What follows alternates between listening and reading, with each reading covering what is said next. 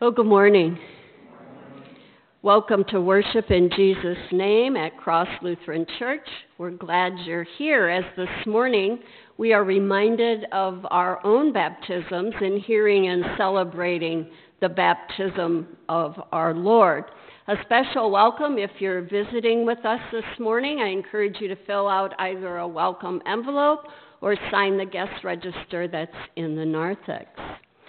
Please hold the family and friends of Richard Agnew, a longtime member of Cross Lutheran Church, in your thoughts and prayers, who died this past week. Services are pending for him. And an update on Ellie Wisman's memorial service that will be held Friday, September 21st, here at Cross Lutheran at 11 o'clock. Yes?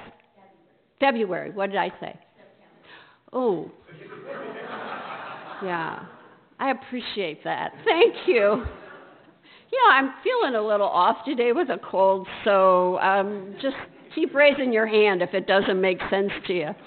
Okay, thank you. And those details will follow about the visitation and the luncheon and all of that. That will be a part of her memorial service. Youth Overnight will be held this coming Friday and Saturday. I have July, see? January 17th and 18th. If you've not signed up and would like to go, contact Katie Erickson or call the church office. A reminder about the congregational meeting Sunday, January 26th, following worship. Plan on attending. There's always opportunity at those to learn about things and to ask questions. Our programming for Sunday school education resumes today, January 12th. Check the insert in your bulletin for what's happening in the upcoming weeks. And now Emily has a couple of announcements.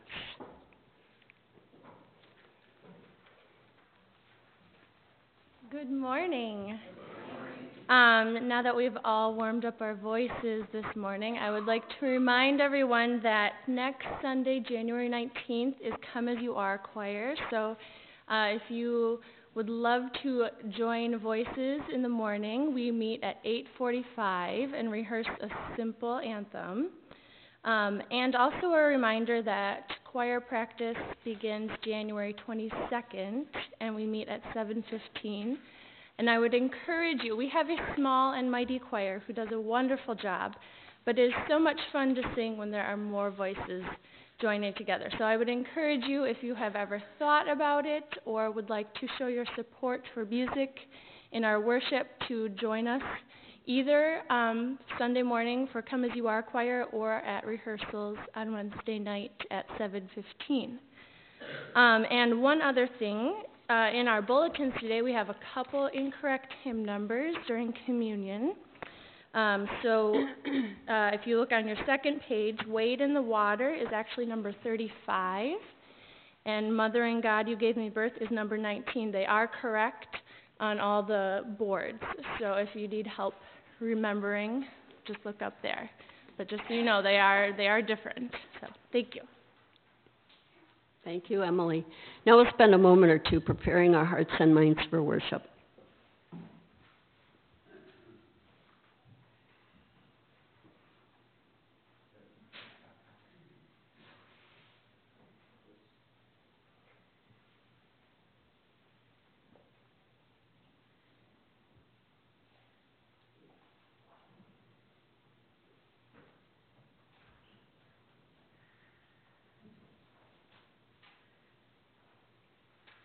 I invite you to stand for the confession and forgiveness found in your binders today on page 1.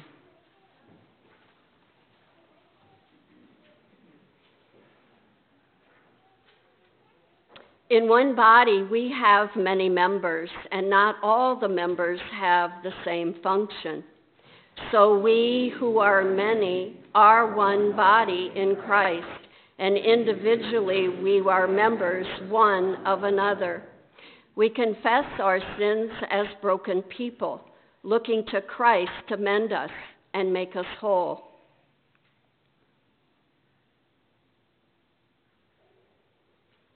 How long, Lord, must I call for help, but you do not listen? How long will it take me to answer the people in my life that call for help, or cry out to you, suffering, but you do not save? When will I stop turning away from the violence I see in the world? Why do you make me look at injustice? Why do you tolerate wrongdoing? Is it you or I, Lord, who tolerate such things? Destruction and violence are before us. There is strife and conflict abounds. How are we called to respond? Therefore the law is paralyzed and justice never prevails. Is this because God's world is waiting for us? The wicked hem in the righteous so that justice is perverted. How will we respond to our world's needs and God's own call to us?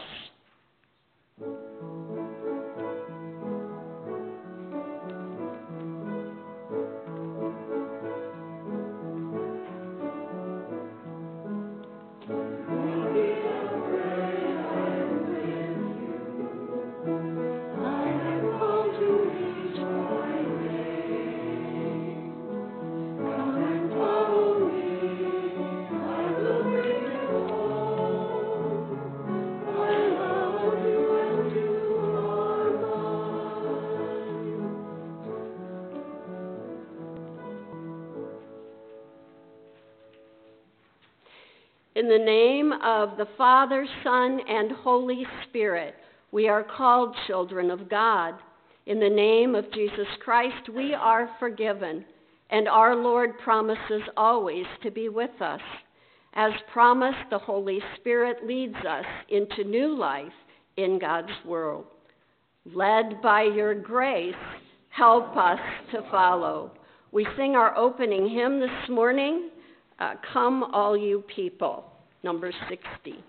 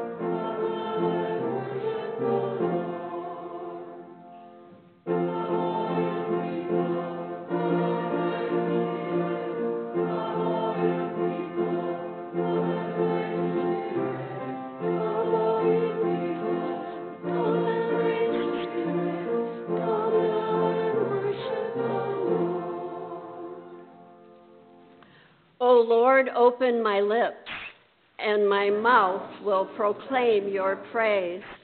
Just as the body is one and has many members, and all the members of the body, though many, are one body, so it is with Christ. For in the one Spirit we are all baptized into one body.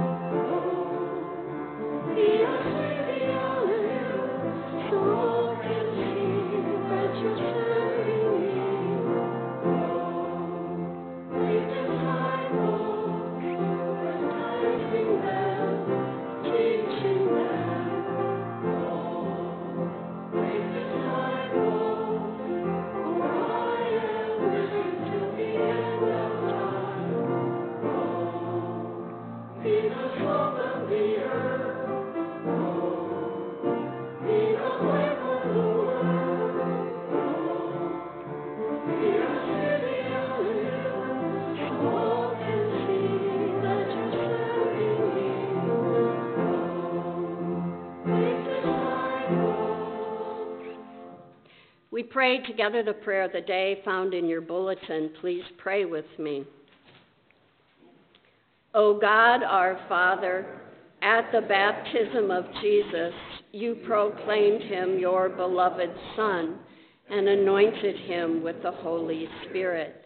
Make all who are baptized into Christ faithful to their calling to be your daughters and sons, and empower us all with your Spirit through Jesus Christ, our Savior and Lord, who lives and reigns with you and the Holy Spirit, one God, now and forever. Amen. I invite you to be seated, and I invite you to be seated as well as I invite the children just to come on up here and sit down. Have any and Mom and Dad in the back there, you're free to bring them up. Come on up. So come on up and have a seat. And then Henry, I'm going to have you read when this is all done, okay? I forgot you. I'm under the influence of just, I don't know, not feeling so good today. So have a seat. Just sit right down there. There you go. That's a good spot. You know, I want you to take a look at my hand. Just take a look at it. What do you see? Does it look different to you? Why? Look what I've got on my finger. I've got a bow tied on there with a string. Do you know what that means when people used to tie a string? Hi, come on up. When people used to tie a string around their finger, do you know why they did that? Does anybody out there know? Why? So you would remember something. So today I have this string on my finger because I want to remember my baptism today. I want it to be a reminder of my baptism because today we're going to, come on up and sit down. Today we're going to be talking about baptism, but as you watch me walk this way and stay up there, you'll see I'm going to come down here and look at a window down here that has a picture. Can you see this one I'm pointing to? Right over here? I'm going to get in Howard's way right here. Excuse me. There's a picture right here. Do you know who that is in that picture? Take a guess. Who might it be? Help them out here, congregation. It's Jesus. And there's a dove above Jesus. And that particular window is talking about Jesus' baptism. So Jesus was baptized, and that's why we are baptized as well. So can you look around here and see anything else in the congregation or around here in the church that reminds you of baptism? If I maybe walk over this way, can you see it right over here? Does anybody know what this is? Yeah. Kirby? That's a bowl of water. And in church lingo, we call that a font. And that's where children are what? Children are baptized. So, were any of you baptized at that font? Okay. I figured some of you had been. So today, we're reminded of Jesus' baptism.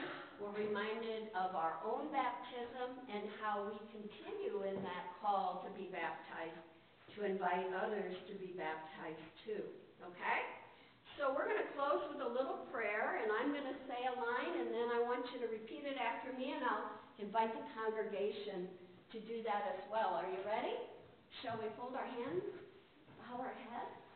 All right, here we go. Dear Jesus, thanks for loving us and calling us to be baptized and to baptize others. Amen. How many of you are glad you came up? Oh, man, that's not bad. That's not bad. All right, thanks for coming up. You can sit down. And Henry, do you want to do your reading? Where's Henry? Are you going to read for us? Okay. And then we'll continue with our reading.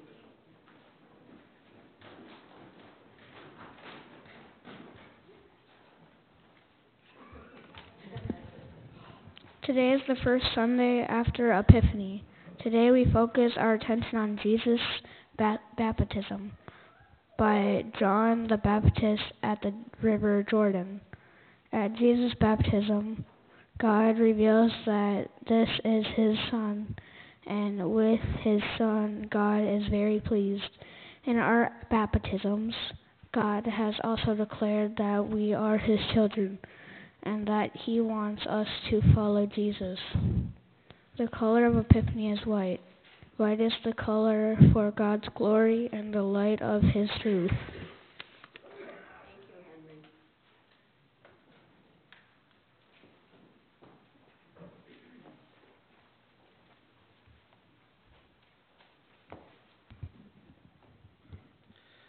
The first reading for this Sunday, the baptism of our Lord, comes from Isaiah chapter 42, verses 1 through 9. This can be found in your Pew Bible in the Old Testament on page 670. A reading from Isaiah. Here is my servant whom I uphold, my chosen in whom my soul delights. I have put my spirit upon him. He will bring forth justice to the nations. He will not cry or lift up his voice, or make it heard in the street. A bruised reed he will not break, and a dimly burning wick he will not quench. He will faithfully bring forth justice. He will not grow faint or be crushed until he has established justice in the earth, and the coastlands wait for his teaching. Thus says God the Lord, who created the heavens and stretched them out, who spread out the earth and what comes from it, who gives breath to the people upon it, and spirit to those who walk in it. I am the Lord. I have called you in righteousness. I have taken you by the hand and kept you. I have given you as a covenant to the people, a light to the nations, to open the eyes that are blind, to bring out the prisoners from the dungeon, and from the prison those who sit in darkness. I am the Lord, that is my name. My glory I give to no other, nor my praise to idols. See the former things that have come to pass, and new things I now declare. Before they spring forth, I tell you of them. Here's the first lesson. The second lesson for this Sunday comes from Acts chapter 10, verses 34 to 43. This can be found in your Pew Bible in the New Testament on page 129. A reading from Acts. Peter began to speak to Cornelius and his household. I truly understand that God shows no partiality, but in every nation, anyone who fears him and does what is right is acceptable to him. You know the message he sent to the people of Israel, preaching peace by Jesus Christ. He is Lord of all. That message spread throughout Judea, beginning in Galilee after the baptism that John announced, how God anointed Jesus of Nazareth with the Holy Spirit and with power, how he went about doing good and healing all who were oppressed by the devil, for God was with him. We are witnesses to all that he did, both in Judea and in Jerusalem. They put him to death by hanging him on a tree, but God raised him on the third day and allowed him to appear, not to all the people, but to us who were chosen by God as witnesses, and who ate and drank with him after he rose from the dead. He commanded us to preach to the people and to testify that he is the one ordained by God as judge of the living and the dead. All the prophets testify about him, that everyone who believes in him receives forgiveness of sins through his name. The word of the Lord.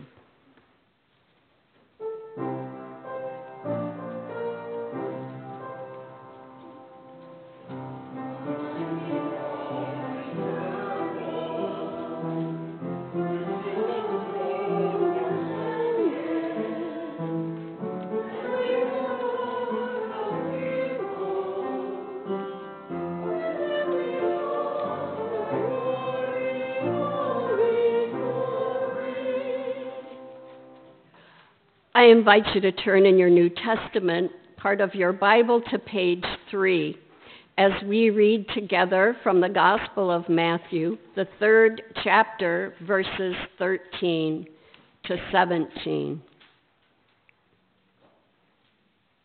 Then Jesus came from Galilee to John at the Jordan to be baptized by him. John would have prevented him, saying, I need to be baptized by you, and do you come to me? But Jesus answered him, Let it be so now, for it is proper for us in this way to fulfill all righteousness. Then he consented. And when Jesus had been baptized, just as he came up from the water, suddenly the heavens were opened to him, and he saw the Spirit of God descending like a dove and alighting on him. And a voice from heaven said, "This is my Son, the Beloved, with whom I am well pleased."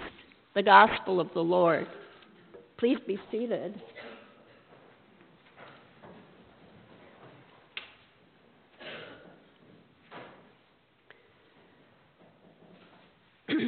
Well, it was two families, one page immediately following the other, going on in the ICU unit one night as I was on call as an intern chaplain.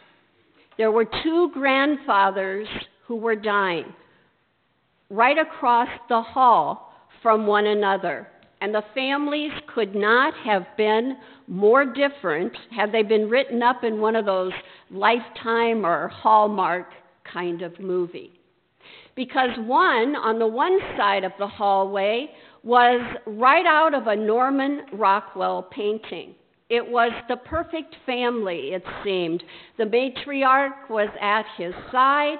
The patriarch of this family, now with all those wires and all those tubes being pulled off, all the machines had been shut off. His children and his grandchildren were present in the room to say goodbye to him for the very last time. On the other side of that hallway was that other grandfather. He was this tattooed and crusty kind of guy who, from the conversation that I had had with his wife, had lived a very hard life and was just dying way too young. I remember that there were tattoos up and down his arms, there were tattoos on his chest, as well as the letters M and A on his index and middle finger. What's that mean? Massachusetts. What's that mean? I asked his wife. Well, his wife said to me his first wife's name was Mary, and he was going to take the name off of his fingers, but he only got to R and Y as he discovered it was just way too painful. So those two letters remained, and I remembered thinking at the time, well, I wondered if then he called his second wife Ma. She wanted him baptized. That's why she had called a chaplain. She was sure that he would want that too. And as he was unconscious and couldn't speak for himself, I hesitated a bit. And I said, "Do you think that he would want to be baptized if he could speak for himself?" And she said, "Yes," right away. "Yes, I believe he would. Yes, yes," she said. "I know he would want to be baptized." Well, the man's grandson was in the corner of the room. He was squatted down, nearly sitting on his rear end, and he had a do-rag on his head. I'll never forget that. And he had his head in his hands, and he wasn't saying anything at all this whole time. And so I said to the wife, I said, let me think about that. Let me think about this. And looking back, I know I was stalling because I was unsure of what to do. But I knew that I had to do something soon because this husband and this grandfather was dying. Well, we heard in our gospel story today that John the Baptist also hesitates. He hesitates when Jesus comes to be baptized by him. But Jesus says to him, "Let it be so now, for it is proper for us in this way to fulfill all righteousness." Righteousness meaning justification, God setting right the things that are wrong through Jesus Christ, where all will now be made equal in God's eyes through Christ's saving work on the cross. For grandfathers who seem as though they've lived a very good life, as well as those who have made a lot of mistakes along the way, and that includes you and me. And we know that John the Baptist was a prophet. He was a truth teller. He was even a relative of Jesus. Yet in this pivotal moment, he's also revealed as a conduit. He becomes the conduit, a vessel of God's redeeming grace, even though he hesitates to baptize Jesus at first. Because John the Baptist was called to participate with God and Jesus in this new kind of way, in the affirmation as well as the identity of who Jesus was and how Jesus would then begin his ministry, even though John the Baptist deemed himself unworthy to do this. But then he consents. He consents. Because John the Baptist was drawn into that same kind of relationship that we're drawn into when we are baptized in Jesus' name, in the name of the Father and of the Son and of the Holy Spirit. And those same words that fell on John and Jesus' ears that day must be spoken then by God for us too. This is my son. This is my daughter, my beloved, in whom I am well pleased. And they're words that resonate from which they were first recorded, spoken through that prophet Isaiah that we heard thousands of years ago, where Isaiah says, "Here is my servant, whom I uphold, my chosen, in whom my soul delights." Does that sound familiar? It ought to, because the servant that is referenced in Isaiah is thought to be Jesus. And so the good news for us this morning is that we've been chosen. We've been chosen too. That same Spirit is upon us. We are God's beloved, called to be God's truth tellers and God's servants, to speak the good news and to make disciples of all nations, baptizing them in the name of the Father and of the Son and of the Holy Spirit. We're called to the ends of the earth, to play a part then in carrying out Jesus' ministry today, even at those times where it makes us uncomfortable, or we might meet resistance, or there might be some kind of struggle for us in doing that, or when we hesitate because we're certain that God couldn't possibly be using us. But as God's beloved, we're called to be loved.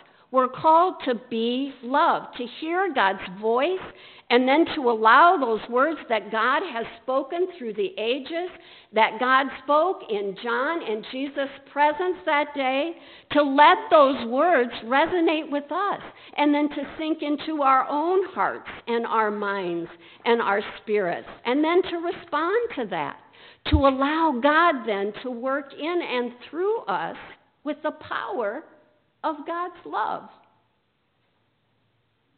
We're also called to be loved by God, to serve then in obedience and humility, to receive God's delight and to share it with others. We're called to be loving, even when it makes us uncomfortable or when we want to resist it. We are called still to be loving, even when it might be a struggle for us to do that. We're called to be open. We're called to open, in fact, the eyes of the blind, to bring out those prisoners from the dungeon, to bring light to all who sit in darkness. And so rather than demonizing, or rather than acts of hate, or hostility, or violence, or senseless warmongering, none of those have any kind of place in Jesus' ministry. We're called to acts of reconciliation, love of neighbor, and love of our enemy. We're called to healing and to peace. John the Baptist hesitates and then does as Jesus asks, participating then in the fulfillment of that prophecy so that we might receive our identity as children of God and as God's beloved, the one who is present with us at all times and in all places. We're children of God through our baptism and through our faith. And so through Jesus, and with John's help that day, humanity was then brought into this mysteriously profound kind of experience of God's love and of God's delight. We and people everywhere then receive this same invitation. Whether you're from an ideal family, whether you're the ideal family man, or whether you've lived life the hard way. The invitation is the same for each and every one of us. God choosing to love us all and to seek each and every one of us out, to participate then in God's plan and God's purpose in the fulfillment of the kingdom, even on those days we hesitate or we simply want no part of it. You know, I hesitated in the ICU room that day to baptize a man that I was not sure wanted to receive it. But you know what? I did it anyway. I did it anyway because looking back, I know that God's Spirit was also present in the room that day, working through me and working through his wife, as we became those conduits and vessels of God's grace. Both of us then participating on some level, like John the Baptist, in the gift of God's righteousness given to us all in Jesus Christ's death and resurrection, realized through our own baptism. Even after his grandson stood up and stepped out of that corner and walked towards us and then said to his mom, "You know, Grandpa wouldn't want to be baptized, Grandma." It was his grandma. "You shouldn't have let her do it. You shouldn't have let her baptize him." And why he waited to speak these words until after I had performed the baptism was somewhat of a mystery to me, but maybe not. Maybe it's not a mystery at all, received through the context of today's gospel story. Because the truth of the matter is that God can do as God chooses, with whomever God chooses. And in Jesus' baptism, we receive a glimpse of God's character, the one that we are in relationship with. And I choose to believe that God used that man's wife and me that day to help her husband realize then his own true identity, who he was and whose he was, a child of God, God's beloved, and to know then in some way that he was and is still being loved by God that day and for all eternity as God's sole delight. You know, maybe that's why that grandson hesitated that day, because he felt unworthy. I don't think so. I think rather because he had sensed and he had felt God's love and delight in the room that day as well.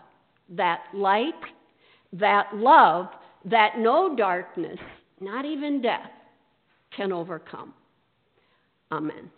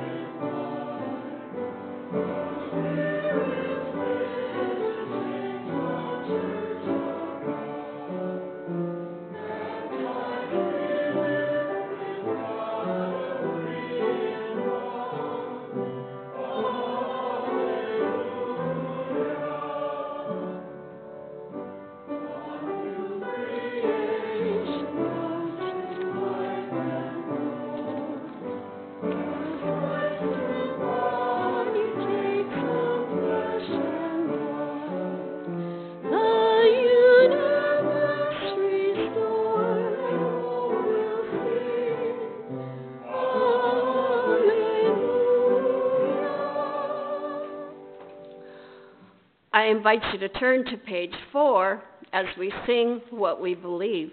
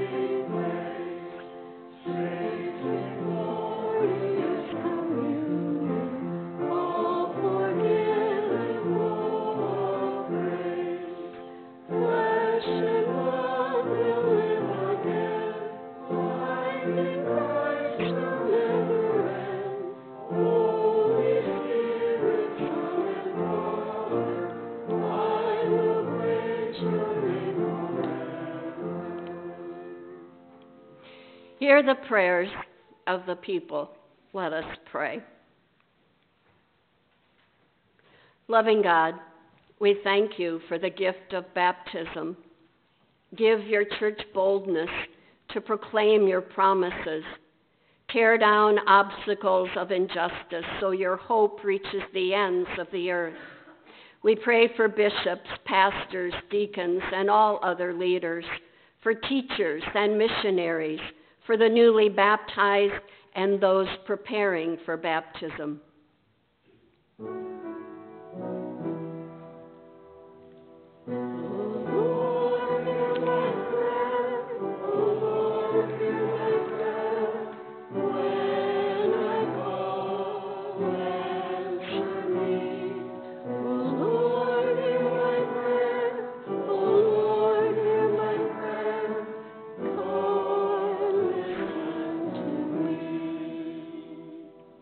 We pray for coastlands and mountains, rivers and deserts, prairies and valleys, for wilderness and cities, lakes and oceans, for farmlands and pastures, forests and rangelands, and for orchards, vineyards, and gardens, and the devastation of the fires to humanity and all other life in Australia, and continue to sustain all those fighting the impact of its destruction.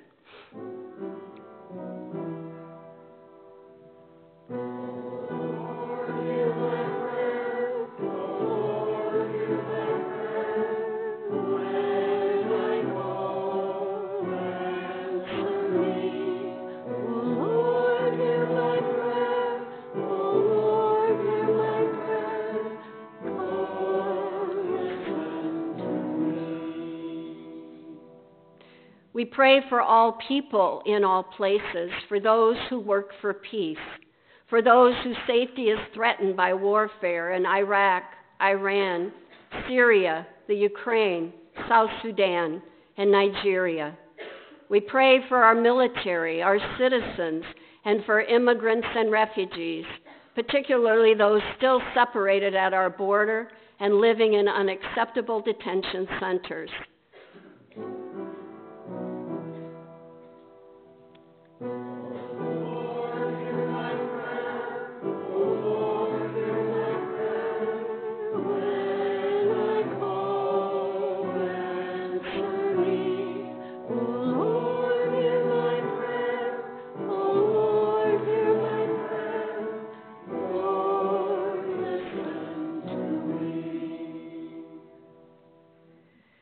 pray for those who are hungry, for those who live with disabilities, for those who fear what the future holds for them.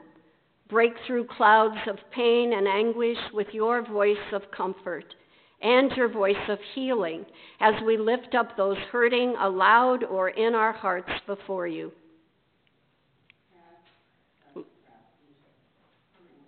Lance.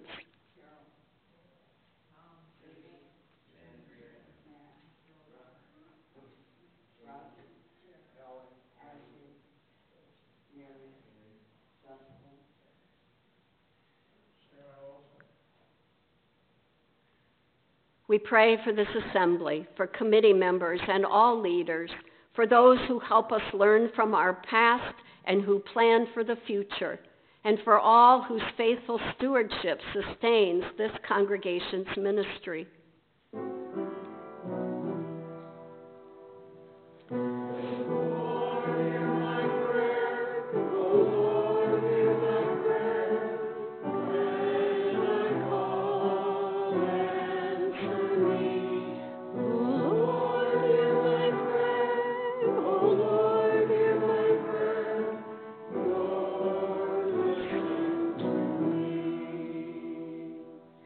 With thanksgiving, we pray for and remember all who have died this past year. Richard Agnew, Dave Larson, Ellie Wisman, Bruce Berggren, Leon Henriksen, Marlis Johnson, Claire Olson, Mike Long, Arlo Stack, Gloria Clausen, Nola Hovland, Harry Erickson, Dick Clausen, Dorothy Linroth, Donna Rusher, and Roger Kiefer. And we pray for all those who have pointed us toward the light of Christ and the truth of your love through their own baptismal witness. Pondering the mystery of your love, we offer our prayers in the name of Christ, the Word made flesh, and the light no darkness can overcome. Amen. The peace of Christ be with you always. And also with you. Please share signs of peace with one another.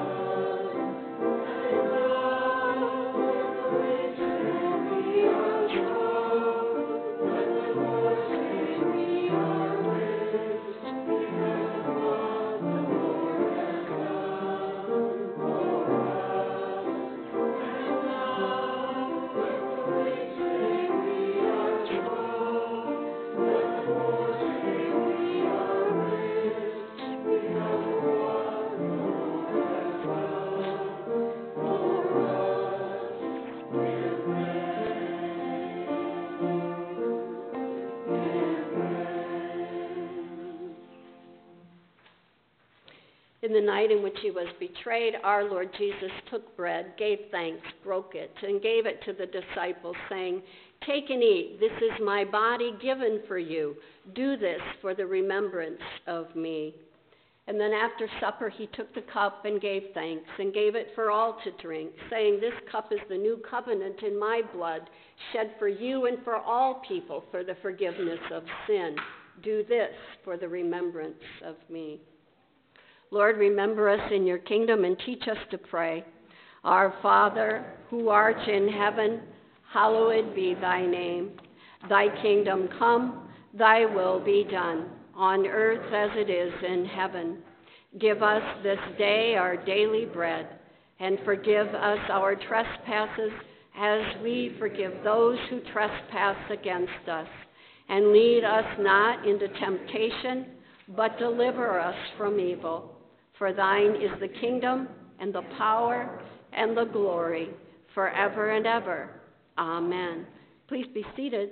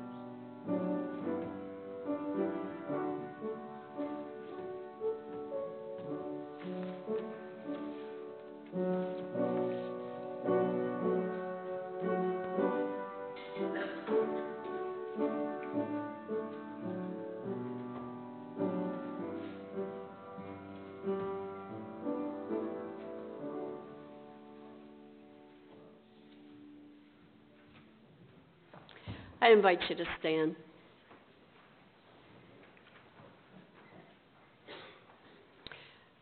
God of abundance, with this bread of life and cup of salvation, you have united us with Christ, making us one with all your people.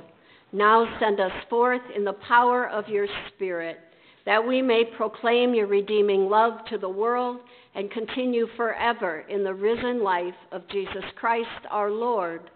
Amen. The Lord bless you and keep you. The Lord's face shine on you with grace and mercy. The Lord look upon you with favor and give you peace. In the name of the Father, and of the Son, and of the Holy Spirit. Amen. We sing our sending hymn, Shall We Gather at the River, number 25.